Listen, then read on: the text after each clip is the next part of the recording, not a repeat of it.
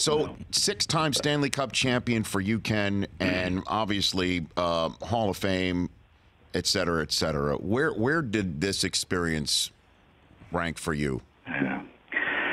Well, that's a very interesting question, and I wouldn't have predicted the answer until actually it was over. And as you said, I retired in '79, and so.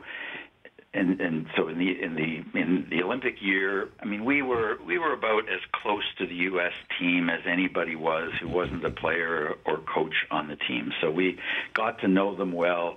We felt for them all the way through.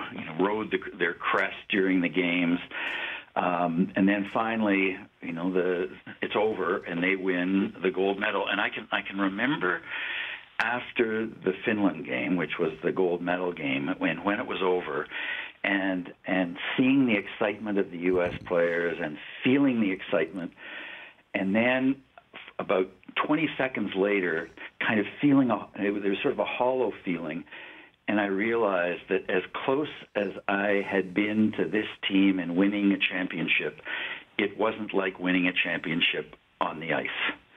And that I would never have that feeling of winning a championship on the ice again.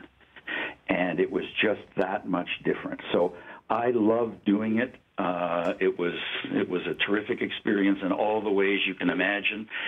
But it was also, kind of a melancholy moment as well. Wow. The Rich Eisen Show, weekdays at noon Eastern on Audience.